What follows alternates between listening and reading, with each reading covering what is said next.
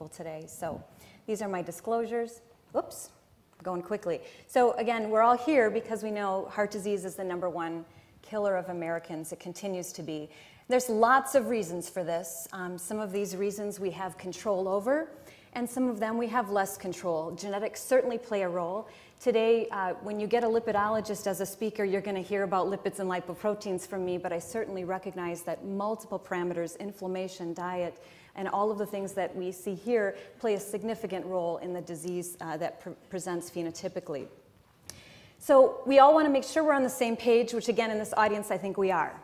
I think we all probably believe and buy into the fact that LDL particles drive atherosclerosis. There's certainly many other parameters that play a role in this, and when LDL particles become oxidized, there's a whole cascade of events that leads to plaque formation. But ultimately, it's the particles that drive the disease. The more particles you have, the more disease we see.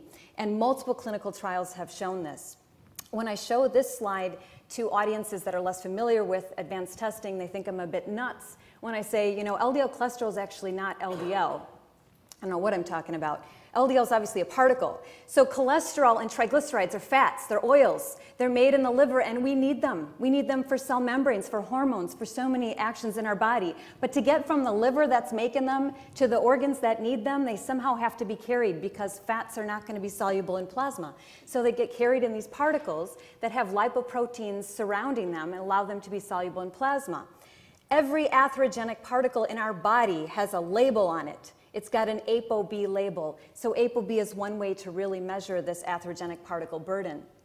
So that being an LDL particle, if you see here on the bottom, this is what LDL cholesterol is. And it's certainly extremely variable from patient to patient, and certainly LDL particle concentration and or Apo B is not the same thing as the LDL cholesterol content of the particles. We recognize there's tremendous amount of heterogeneity between particles. They're small, they're medium, they're large. Some particles are half full of cholesterol and some are absolutely engorged. And just knowing how much cholesterol your particles are carrying does not tell us anything about what the particle burden is. So if we gather up all your LDL particles and we just measure what's in there, we don't really know anything. And this next slide illustrates that. So if half of this room, if you all have LDL cholesterols of 100, I'm assuming in this group that wouldn't convince you that you're home free, right? You want to know more than that. Assuming none of you have had a heart attack or a stroke and would be in a higher risk category, normally an LDL cholesterol, according to guidelines, is optimal. Obviously, if the vehicles that are carrying your cholesterol are smaller, you need more to carry it, right? Makes sense. So that's a no-brainer. So if you've got small particles, you have more present in order to carry the same amount of cholesterol. And if you believe in the statement I made that LDL particles drive atherosclerosis, we know if they're small and you have too many, you're at higher risk. But I think one of the things that gets very confusing when it comes to advanced testing, we group it all into one big box and there's a lot of different tests and they're not all the same, is that even if you have large particles, you've got fluffy, buoyant, big, good guys. If you have too many of them, you're still at risk. It's the particle number that matters, the Apo B that matters, not whether they're big or small as far as predicting risk. Now, I'm not saying that particle size doesn't play a role, because it absolutely does in what we decide to use clinically to treat patients, but it doesn't predict risk. And if you tell me you have small particles and tell me nothing about how many there are, I don't know what to tell you. I don't know to tell you if you're at risk or not. So this is illustrating two patients both with large particles. How could it be that one has more risk than the other? Well, one patient has particles that are large, but they're only half full, and so therefore you need more. This is actually what happens when you put people on statins. The particle number decreases, but also the cholesterol content of the particle decreases. So you have now cholesterol depleted particles, but oftentimes with statin monotherapy, you haven't actually achieved optimal particle reduction. Okay, there's lots of evidence. Normally I have to spend a lot of time convincing people of this. I'm actually going to skip over it because, again, I think you guys are all on the same page I am. One thing I just want to mention, because Apo B and LDL particles are, obviously they're different measurements. Why can they basically be pretty well interchanged? At any one point in time in our body, about 90% of the ApoB is being carried on LDL particles. So generally, those markers are pretty interchangeable with each other. There are certain disease states where that is not the case. It's important to know that, but realize you probably won't see a lot of these people. Type 3 dyslipoproteinemia, which is a remnant disease, is something I see in a lipid clinic, but you may not see quite as often in clinical practice. Those patients phenotypically have very high triglycerides in the 400 range. LDL is also in the 300-400 range. If you do an ApoE genotype, they'll be E2, E2. They will have a discrepancy between ApoB and LDL-P as a result of the fact they have a lot of remnant particles. Okay, so I'm just going to show you a few slides here. This is looking at the Framingham offspring, and I'll just briefly go over this. When we look at how well LDL cholesterol predicts event-free survival, obviously we want to be the ones that are not having events. We want our mother and father and brother and sister and everyone we know to be event-free. So if you look at Framingham, you see that LDL cholesterols that are low predicted a lower event rate, and that's certainly not debatable. In the same study, however, there's additional data where there were a subset of patients that had high LDL cholesterols that actually do awesome. They're in their 90s and they're not having an event, so what's going on here?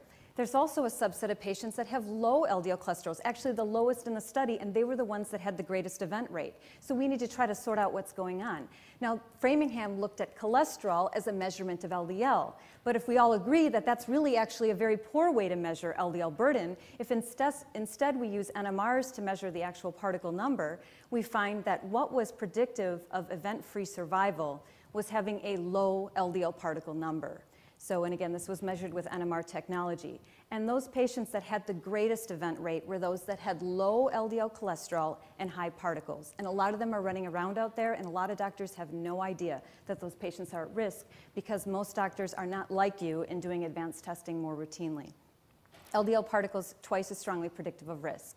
Now, Framingham, people have issues with Framingham. It's a lot of white people in Massachusetts, and that's not representative of the United States of America. So MESA is another epidemiologic trial that encompasses a lot more ethnic diversity, and men and women are both included in this trial. These patients were followed prospectively. They were event-free. At the beginning of the trial, they were followed with CIMT analysis as well as biomarkers to track what tracks with event rates over time. And this is just a summary of that data. And what you can see is when LDL particles and LDL cholesterol are discordant, meaning they disagree, they're in two different directions, what tracks with risk and what tracks with event rate is the particle number, not the cholesterol. So as you can see, the greatest event rate here, that's the red line, are the patients with the LDL particles that are elevated despite the fact the LDL cholesterol is low. Now, there's another group of patients here that we don't always talk about, and these are the patients that have low particles but high cholesterol.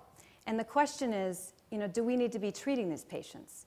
I'm not a believer that everybody in this world that has high cholesterol needs to be on statin therapy. And certainly not every child or young person or primary prevention needs to be. However, I'm an aggressive lipidologist, and I'm aggressive as far as prevention. And if you've got abnormal numbers and you're young and you've got very significant particle elevations, that's a different story. But how do I figure out who to treat and who not to treat? Which children to commit to drugs and which not? You certainly want to minimize drug therapy as much as possible.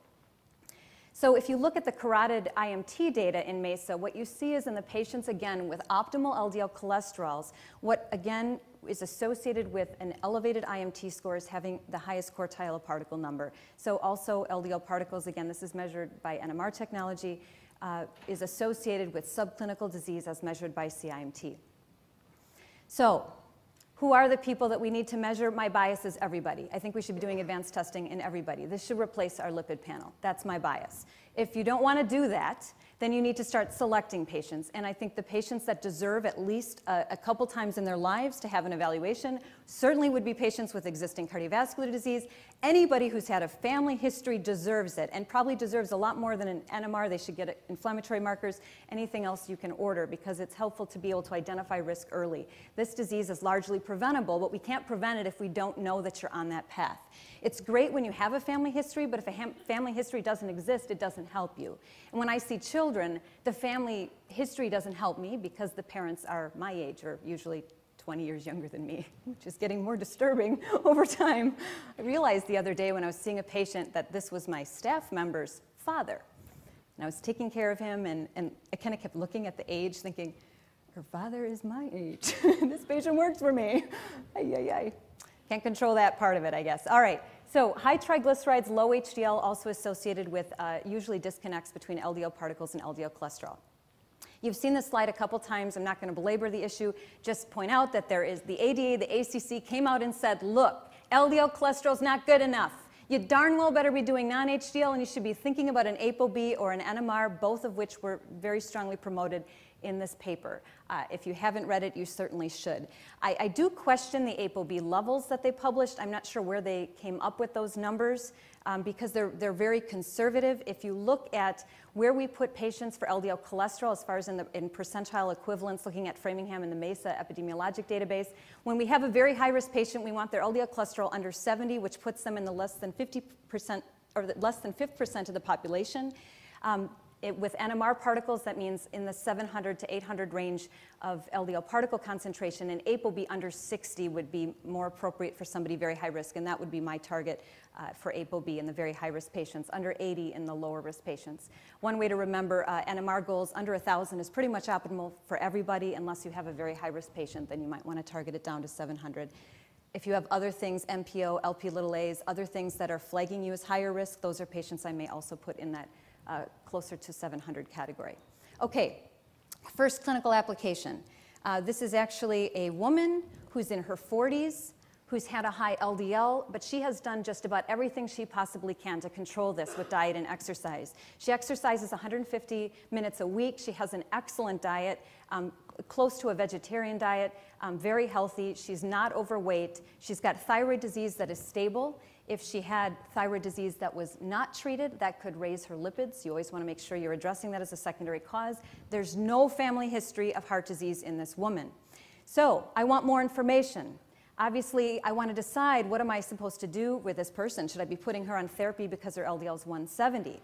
Well, if you believe that LDL particles are a better marker of risk, in this case, her particles are 1,200, which is very close to optimal in somebody that's low risk and doesn't have other concerning factors. Under 1,000 is perfect. Under 1,300 is certainly reasonable in a low-risk patient. She has next to no small dense LDL, but again, her LDL cholesterol is elevated. So the question is, what do we do with these people?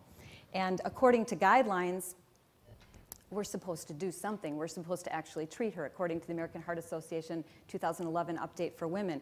I would argue that even in my aggressive lipid practice, I would elect to send her home and let her keep doing what she's doing and not put her on additional therapy. There's nothing here that's flagging her as being at risk. We might do additional tests. Again, Cleveland Heartlab offers so many different options. You may want to just do a one-time full panel, but again, you can feel pretty reassured. If you look again at where she falls, her LDL cholesterol is putting her in the greater than 80th percentile of the population. However, her LDL particles, which are a better marker of risk, put her in the less than 20th percentile of the population, which is certainly a reasonable place to be. Okay, that's primary prevention example. I'm going to show you another one in a little bit. Let's move to secondary prevention. What I'm trying to do is sort of set the stage for different clinical scenarios and how advanced testing can help us make good clinical decisions. So these are two patients, real patients, that came to me on the same day earlier this year. They both had recently had a myocardial infarction. Their cardiologist recently put them on statin therapy. Both of them were on moderate dose statins when they came to see me. So this is the data that I was initially given. As you can see, their body mass index is 29, a little bit overweight. In Wisconsin, that is perfectly optimal. We're very happy when we're under 30. Seriously, I'm not too concerned about their weight, but obviously there's some room to move there. Again, if you look at their lipids, total cholesterol, 140, 120, LDL's under 70. Can't argue with that, right? HDL's over 40 for men. According to all the recommendations, that's perfectly optimal. The triglycerides are slightly different now, an 81 and a 152. How many of you would initiate a medication for a triglyceride of 152 off the bat? Some of you might. You're aggressive with trigs. Okay. Most doctors probably wouldn't, and they probably would incorporate some sort of lifestyle therapy first as an option, but it's certainly reasonable. Now, these two people they have existing cardiovascular disease. So some would say, I get very aggressive with all my cardiac patients. I put them all on combination drug therapy. There's nothing wrong with that, but they probably don't all need it. So in this case, I want to be able to make a good decision. Non-HDL here was optimal. Non-HDL may be a poor man's particle number or Apo B, but you're going to miss some people along the way. It's certainly not perfect. So the LDL particle here in patient 1 is elevated. It's 1,800. We want it under 700. This guy's got 1,000 points too many. This is somebody that if I'm going to add another agent, this is probably the patient I'm going to add another agent to, just because of the fact he's got such significant disease. And that other agent doesn't have to be a drug. That other agent could be some sort of lifestyle or diet intervention as well. In secondary prevention, I'm a little bit more aggressive with drug therapy than in primary prevention. Second patient has an LDL particle number of 1,000. So again, two people coming in looking very, very similar in their traditional lipids, and how do you make a decision about whether we treat or not treat? Obviously, we have to do something more with patient number 1, whereas the second patient probably, even if you want to get it down to 700, that can very easily be done with lifestyle. A 1,000-point drop could happen with lifestyle if it's dramatic. If it's somebody that really has a lot of room to move there, it could happen. But in secondary prevention, again, adding a secondary agent is probably what you're going to need to do to address the particles. Okay, so if we find a discrepancy, we've got a patient on a drug, they come in, their LDL-P or Apo B is high, now what are we supposed to do? What do we pick next? I can tell you if you double the dose of the statin, good luck. Next time they come back, you're not going to see a whole lot of change in the particles. You might see LDL cholesterol drop a little bit, but as I explained earlier, what happens with statins is the initial drop in LDL particles and Apo B occur with that first dose. When you double the dose, you may get a 6% reduction of LDL cholesterol. You get peanuts for particle reduction. You just don't get much at all. And I can tell you from having seen thousands of patients over the years, I've been doing NMRs since 1999. Almost exclusively as a replacement of my lipid panel, so I truly have seen thousands of patients. Many patients on high-dose monotherapy statin have elevated particle numbers, especially secondary prevention. Okay, so statins, ezetimibe, both lower particles, but again, you sort of get the bang for the buck initially, and then there's not usually much beyond that that you'll achieve. When you look at diets, actually low-fat diets lower LDL cholesterol, but they're not as effective at lowering LDL particles. When you look at low-carb diets, they're more effective at getting particles down and getting small, dense LDL to begin to resolve itself. When you look at the things that actually are more effective at lowering particles, especially in combination with agents like statins, if you need to use combination therapy, those would be agents like niacin fibrates, pioglitazone, metformin, not on the list, but certainly appropriate, omega-3s, exercise, again, low-carb diet, and actually dietary interventions and lifestyle changes have more of an impact on particles than they do on cholesterol. And I'm going to show you some cases with that. One way to remember the agents that are going to be more likely to lower particle number are basically everything on this list essentially treats triglycerides and HDL, right? So if you think about what type of agents we bring on board to address a high triglyceride, low HDL, it's basically anything up here will have an effect on that parameter and also has an effect on particle reduction. Please, please do not stop using niacin because of AIM-HIGH. We don't have time to go into that. If it wants to come up in the panel discussion, I'd love to give you my 2 cents worth on that, but it's just extremely disturbing to me that we're seeing cardiology groups stopping niacin in all their patients. They'll have more business, I guess, maybe that's what they're shooting for, I don't know. I just want to show you here that when you use statin monotherapy, you get a 25 to 35% reduction. Now, Jupiter did better. Jupiter got a 45, 50% reduction, but generally that's what we see in statin monotherapy. When you look at combination therapy trials, well, these are smaller studies, the N is smaller, you still see much more substantial reduction in events. 60 to 70% events are still occurring in these patients on statins. So, is LDL cholesterol lowering enough? Obviously, a lot of events still occur when all we focus on is LDL cholesterol. Those doctors who do HDL and triglycerides and are aggressive are doing a lot better job, even if you're not doing advanced testing. But certainly there's more to be done here. The thing is, LDL cholesterol lowering, actually, this may be enough in a perfect world. I wish I lived in a perfect world, but that is not where I live. This is where I live. This is Wisconsin. This is actually the world. And we can blame it on our parents, and I think that's the best thing to do, because then we don't have to take any responsibility, especially if they're not alive anymore. It's even better yet. Then nobody feels bad. But you know, people blame it on their genes, and obviously genetics play a big role here, but we play a role too, and we need to be able to address the role we play. You've seen this slide a couple times. Obesity, very closely behind this epidemic of obesity is an epidemic of diabetes, and this is a true crisis. And it's a crisis because it doesn't only affect the United States and affluent countries. This is affecting the world. Poor, impoverished countries are having an increase in prevalence of diabetes. And if we move forward 20 years, I'm going to show you what this graph looks like 20 years from now. I mean, this is a public health crisis. And unfortunately, again, it's not just in affluent nations, it's in poor countries. And unfortunately, it's not adults, it's also children. This picture was not taken in America. People say, you live in Japan, you come to America, you get fat because you eat like we do. This was taken in Japan, Japanese children, and this picture was taken in China. This is truly a worldwide epidemic. It is our job as physicians interested in prevention to do something about this. These diseases are preventable. Heart disease and diabetes are preventable. As long as we identify who it is that's on that path and we get aggressive with doing what we need to do up front when they're as young as we can possibly get them, that's going to make a big difference. So I want to talk next about advanced testing beyond LDL-P and Apo B. And we're going to come back to that in a couple other cases. But I think you probably all get the fact that particles are better measures, Apo B is a better measure. If we really want to make good decisions, we need to make sure that we've optimized their goal. But what bothers me is we focus too much on this, and we miss the fact that advanced lipoprotein testing, and I'm going to show you NMR analysis here, has a window into something else that we don't pay enough attention to, and we should, because it really impacts clinical decision making. When we look at, again, this epidemic of obesity and diabetes and prediabetes and metabolic syndrome, as you all know the criteria for this. I don't need to go over it with you. But what's missing from metabolic syndrome criteria is anything mentioning LDL, right? It's triglycerides and HDL. And why is that? Well, because LDL cholesterol is not predictive of anything in metabolic syndrome. What happens, though, is that as triglycerides go over 100, you begin to create small, dense LDL, and you begin to have a significant disconnect between your particles and your LDL cholesterol. Same thing when HDL goes down. So some people would also say, well, triglycerides and HDLs are really kind of another way, a poor man's way to do advanced testing. I can tell you there's a lot of people out there with normal trigs and normal HDL who have abnormal LDL-P, abnormal Apo B. It's not good enough, but it's certainly a good starting point.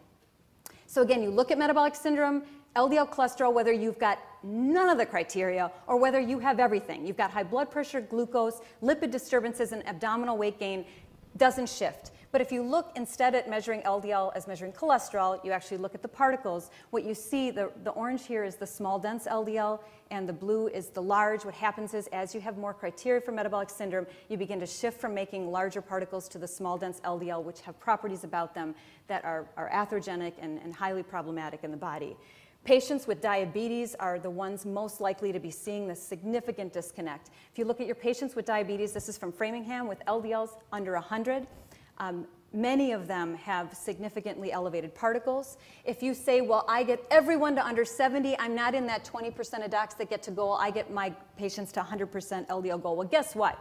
41% of the time, you're still not there. So if you think that LDL cholesterol is sufficient when it's under 70, you're dead wrong. And I guarantee you, if that's the way you're treating patients, there's going to be diabetic patients on statins coming back to you with angioplasties, MIs, and hopefully not death.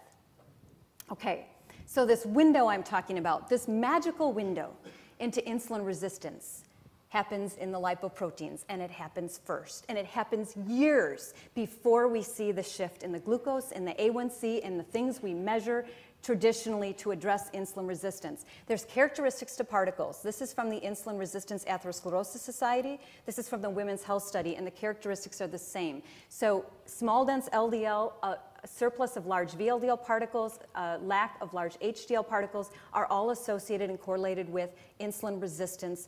And these particles tell us a story, and we need to pay attention to that story. So, my opinion, I've been doing this for many, many years, and I was doing it back when nobody was really paying attention to the insulin-resistant information on advanced testing. In fact, the NMR lipoprofile just in the last couple years came up with this insulin resistance score. So if you guys are doing NMRs, and I know that's through the Cleveland Heartlab, you guys get those. If the LPIR score is over 45, that's your window into insulin resistance. Now, if you remember what direction all the particles go in, you can just figure that out without having the score, but the score simplifies it, and I'm hoping for the general population out there makes it a lot easier. Years ago, I was paying attention to this information, but I was doing it because I knew what direction things shifted in and coming up with decisions, but now it's a little bit simpler. But if we can diagnose diabetes 10 to 15 years before it's there, that's magic. I mean, that's where prevention can really happen. Unfortunately, another pet peeve of mine is how we diagnose diabetes. How many of you think, diagnosing diabetes with a glucose makes any sense whatsoever? I mean, once you have diabetes, I get it. I get that glucose is a way to measure and monitor and make sure you're at goal. And if you've got glucose toxicity, we're doing everything we can to reverse that and address endothelial dysfunction. But to diagnose it with a glucose, by the time you have the diagnosis, you're 10 to 15 years into the problem. And guess what? 50 to 70% of your beta cells are kaput. They don't work anymore once you've diagnosed diabetes. Well, you know what? Guess what? Drugs don't work very well either at that stage when you've only got 20 to 30% of your beta cells still functioning. And in my understanding, from what I know from everything I've read and certainly understand, lots of conferences myself too, is that it's very difficult to actually regenerate beta cells. I'm not saying you can't control diabetes without drugs, but you're not getting back the beta cells that are gone. You're just functioning with the ones that are left. And I can tell you from a lot of clinical experience over the years that the drugs that we use for diabetes, when used earlier, have a whole lot more impact when you've still got a functioning pancreas. So think about that. That's really critical when you think about treating lipids. Again, this is showing you how lipoprotein changes occur many years before you see shifts in glucose. Insulin resistance occurs years before we see shifts in glucose. IGT is a better marker than impaired fasting glucose because it does pop its ugly head faster. Unfortunately, that also takes years to be abnormal, and by the time you have an abnormal IGT, you're still years into the disease already. So we need to try to do something earlier. So if we're going to do something earlier, what do we have available to us? Well, there are no FDA-approved medications for prediabetes. However, there are so much data out there regarding safety of several of these medications. Actually, TZDs, metformin, acarbose has also been studied, that the ADA guidelines do recommend use of metformin in the prediabetic patient that has risk. And there's lots of data to back you up. Metformin is obviously used in patients, for example, with PCOS. It's standard of care for them. Who are these people? These are people with insulin resistance that have reproductive consequences. So all PCOS is really at the core of it is insulin resistance, and standard of care is metformin. So if we look at data for metformin as far as cardiovascular data, we actually have cardiovascular mortality data with metformin. We have more data with metformin than we do with some of the lipid drugs that we prescribe. So we know that, and this is both early studies as well as follow-up studies, that metformin has benefit on the heart. And when you look at a meta-analysis of, these are 40 randomized controlled trials, this was looked at 26% relative risk reduction in cardiovascular mortality with metformin compared to other drugs. And it's dirt cheap, and I know in some of your states it's actually free. So we cannot be forgetting about, talk about a public health impact. If we can identify patients with insulin resistance earlier and we use lipoproteins as our window, we're gonna have a huge impact on controlling this disease. Okay, so let's look at another case here.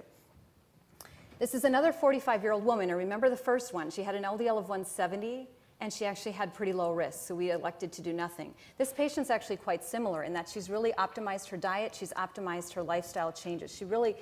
It's hard for her to do a whole lot more than what she's done. If we look at her lipids, she still has very abnormal lipids. She has high triglycerides, she has high LDL cholesterol, her non-HDL is abnormal, her fasting glucose is 100. Are you concerned about 100 fasting glucose? Okay. Guidelines say, 100 is okay. Hemoglobin A1C of 5.7. Are we worried about that? Maybe? Okay, 5.7 to 6.4 is technically that pre-diabetic or at risk for diabetes zone as of last year's guidelines. Okay, so if we look at the American Heart Association guidelines for women, what they tell us to do is consider this woman at risk. She has 2 major risk factors. She is supposed to be now considered for lipid-lowering therapy. Again, this is primary prevention. I want to make sure that I'm treating the right people and not over-treating every young woman with a high lipid disorder. As you can see, when we did an NMR in her, she actually has significant risk. Her particles are 2,500. That's off the charts. And she's got a whole lot of small, dense LDL. Her insulin resistance score is high. So she actually does have risk. This is somebody that if we were debating about whether we needed a drug, I think maybe we're feeling a little bit more confident that we should be doing something. The thing is, what are we going to do? I can tell you everything on this list will improve her LDL particles. The question is, how do we decide what we're going to do? And there isn't a right or wrong answer here. I'm going to show you what we did in 2 months with this woman. Something we did, some combination of things there, lowered her particles 1,000 points, dropped her small particles even more than that. So the question is, what did we do? Anyone want to guess? Metformin? Metformin. 1,500 milligrams. We have hundreds and hundreds and hundreds of patients that respond like this. 1,000-point drops. especially if there's lifestyle intervention also going on. In her case, she really didn't have a change because she was already at goal there. What I can tell you from clinical experience is if you use less than 1,500 milligrams, you're not going to get as much of a shift. You really need 1,500 to 2,000 to see the benefit. And again, that's just from my own clinical experience. And I would use the long-acting once a day. Twice a day therapies are never taken adequately, and then you run into trouble. So once a day, generic metformin ER is what we use. I have the patient self-titrate. I give them a prescription for 1,500 to 2,000. I tell them to take one for a few days. If your stomach's not upset, go ahead and take 2. By the end of the month, be on 3 or 4. You tend to see weight loss with metformin very consistently. Most patients will have a weight loss. Now, in her case, she really wasn't very overweight, so you're not going to see, a 20-pound drop, but she did have a little bit of a drop, which is not unexpected.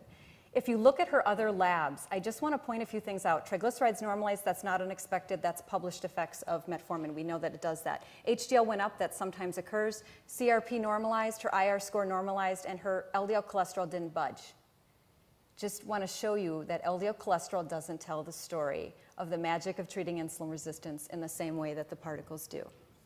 All right, so it's not difficult to consider therapy like this. You lose weight, and this is what you tell the patient. You're going to lose weight, your particles are going to go down, your triglycerides may decrease, your HDL can go up. By the way, it's been shown to prevent progression to diabetes. It has cardiovascular mortality benefit. It is safe to give pregnant women, and it's generic. It's not hard to sell this at all. Much harder to sell a statin.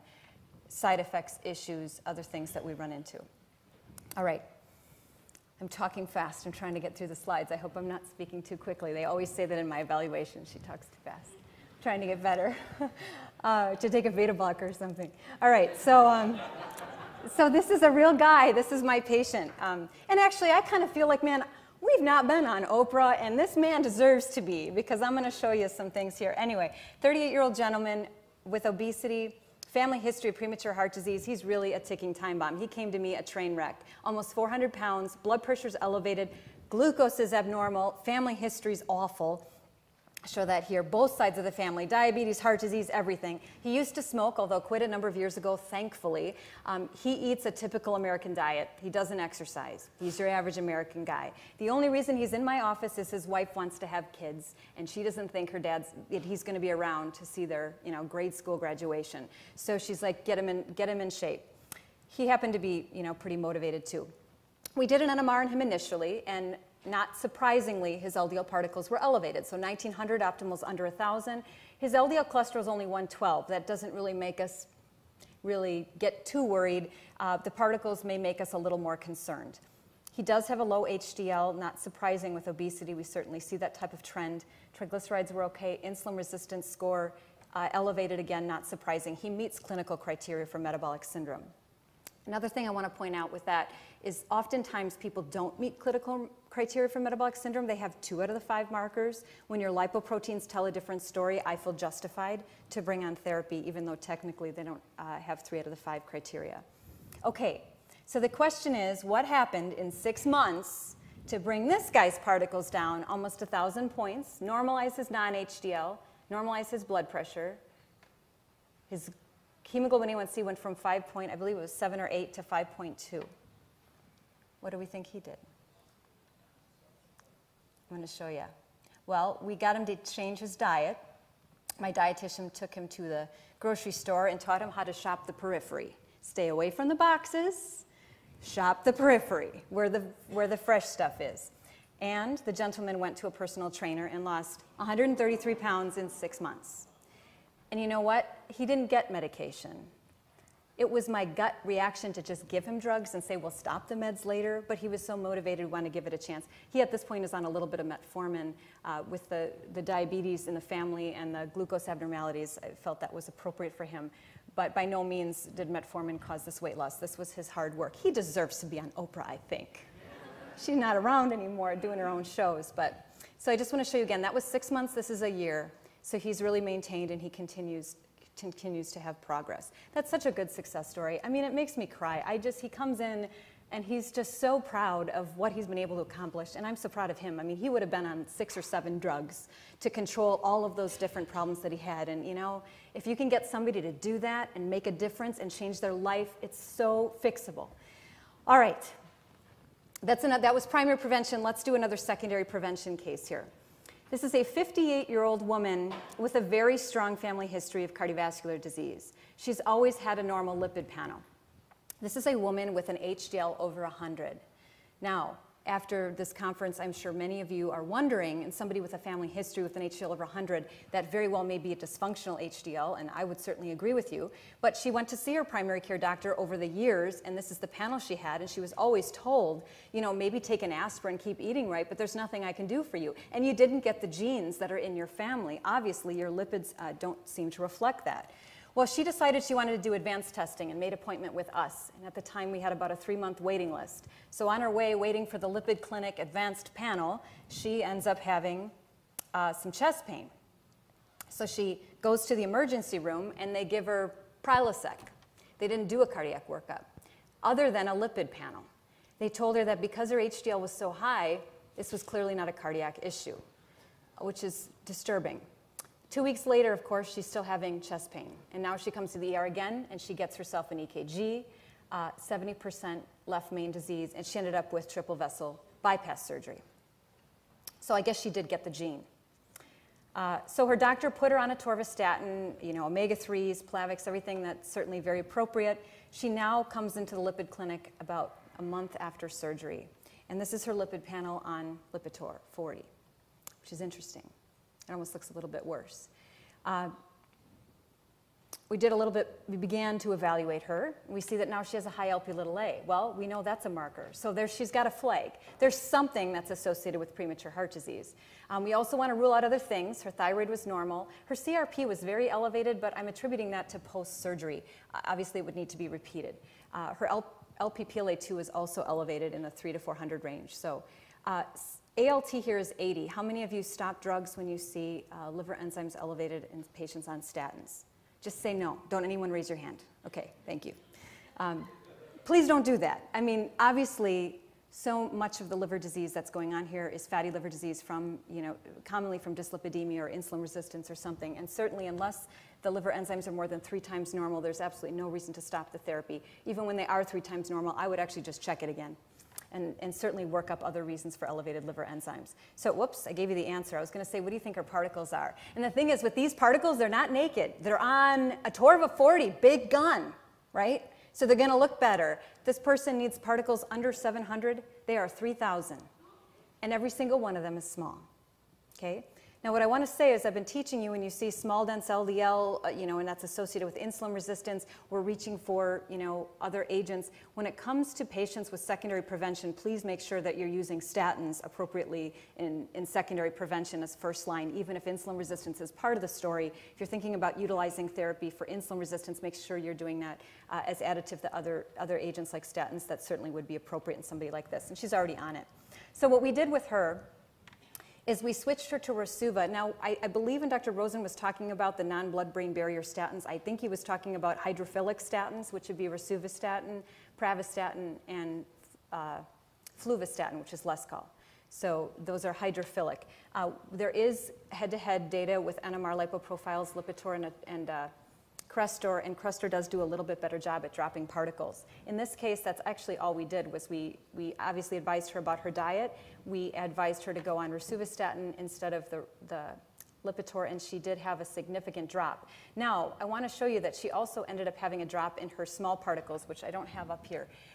But that didn't happen from a statin because statins don't do that. Statins don't shift particles. Any shift in particles size that occurred with her occurred because of her lifestyle efforts, not because of the drug therapy. Okay, so because of the fact she had a high Lp(a) and she still has too high particle number for her disease, we added niacin. This is a 6-month, and then we show a year later. So now she's on Rasuva, niacin, omega-3s, and these are her lipids.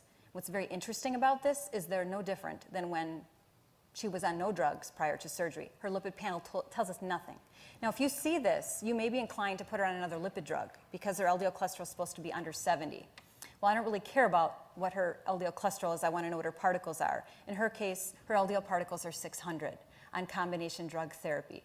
Combination drug therapy in patients with very, very high risk and advanced testing is what's needed, and that's what's going to fix the problem. Okay. I'm going to do, this is the last because I think I'm close to being on time, right? Okay. We talk fast. This case, I wanted to do because I think it points out the importance of using our brain instead of just using our pen to prescribe more drugs. Because people who have significant dyslipidemia, when they come to you and they're on a lot of drugs, our inclination when we see, for example, in this patient, a triglyceride level of 1400, panic attack, what am I going to do? I don't want to get pancreatitis. What other drug can I add? The patient is already on fenofibrate, colesevelam, on Welchol, ezetimibe, nicotinic acid 500, a lot of blood pressure medications, and there's no statin here because of elevated liver enzymes in the past. No intolerance to statins, just a history of elevated liver enzymes. So you look at this, this is a guy with risk factors. He's got dyslipidemia, hypertension, he also has sleep apnea, and he's overweight. So his total cholesterol is 300, his HDL is 29, his triglycerides are off the charts. So again, our inclination is, what are we going to add? But I'd ask you, first of all, to think, what are you going to stop? Beer? Okay, so ask him about alcohol. Good. Welchol, why? Okay, so Welchol is totally contraindicated in a person with triglycerides in that range. Welchol is an awesome agent for lowering LDL particles. I use it all the time in statin-intolerant people that I need to be using drug therapy in. But in somebody with a high triglyceride, it will raise triglycerides. It's absolutely inappropriate. So get that off the page. Hydrochlorothiazide may increase triglycerides some as well. Beta blockers increase triglycerides. You need to know this. Estrogen, depending on the formulation, may increase triglycerides if it's oral estrogen. Transdermal won't, but oral estrogen may. So if you've got a secondary reason, get rid of it. And certainly talk about the diet and ask him what he's drinking. And not just alcohol, but what calories do you drink? Don't let people drink sugar. Make sure that whatever they're consuming in the form of liquid is 0-calorie beverages. That's huge. But obviously the guy has a genetic problem, right? I mean, because even if he's drinking a lot of sugar, his triglycerides of 1400. Now, I am maybe a little controversial about how I feel about this element, but if somebody's got a triglyceride of 1400 and they're on fenofibrate, in my opinion, the fenofibrate isn't working for that patient. So there is the question of, do you stop it? Many people would be very uncomfortable with that because it's a triglyceride-lowering agent, but some patients respond great to fibrates and some don't. And if he's not responding, I don't know that it's needed. Niacin at this dose will do very little for triglyceride reduction and probably not as much for LDL particle reduction either. So if you want to use niacin, which I certainly am an advocate of utilizing for both particle reduction as well as trig reduction, you want to get to at least 1,000 to 1,500 if it's combination therapy. As monotherapy with niacin, 1,500 to 2,000 is probably what you're going to need. Okay, so giving you a little bit more data now. His NMR showed particles of 1,600. And NMR is going to be accurate in the setting of high triglycerides, whereas an LDL cholesterol will not be. His particles are also very high. Now, I presumed he was insulin resistant when I saw him. We didn't have the A1C on site, but obviously he's an undiagnosed diabetic. What is one of the most common secondary causes of dyslipidemia, especially high triglycerides, is undiagnosed diabetes. And again, when you see young people that may have really awesome pancreases that are compensating for that glucose and have A1Cs of 5.2, 5.3, but high trigs, please look into insulin resistance. Either do an NMR and detect that, get an insulin level, do something to be able to sort that out. Because if you can treat the insulin resistance, you may be able to correct the problem without putting them on lipid-lowering therapy. So obviously he has a number of things here, also has elevated liver enzymes. Now in that range, would that prevent you from initiating a statin? He's not on a statin. Some people are I'm not uncomfortable with liver enzyme elevations because when I treat people's lipids, the liver enzymes improve. I just follow them a little bit more closely. What we did with this gentleman, and the only reason we actually did this all in one visit, which is unusual for me, but I did it because he lived 2 or 3 hours away and I just wanted to get him quickly fixed. So we stopped colesevelam, we stopped fenofibrate, we actually stopped Zetia. I was just trying to eliminate medications. We added Rasuva. I don't know what got into me that day. I would normally do 20, but some reason I put him on 40. With liver enzyme elevations, I'd usually do 20. We also started him on prescription omega-3s, 4 grams a day, and we started him on metformin and titrated that to 1,500. And you can see the results of his therapy in 2 months. Things almost completely normalized. So bottom line is, don't always just add more drugs when you see somebody with dyslipidemia. Really think about other secondary causes, ruling out root causes of the problem before you just add more drug to the mix, because sometimes the best thing to do is actually take away therapy, start over. Okay?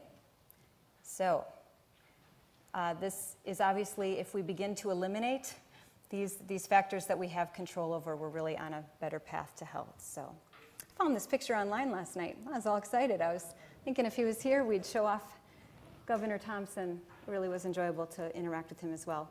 So thank you very much. I hopefully didn't go too over.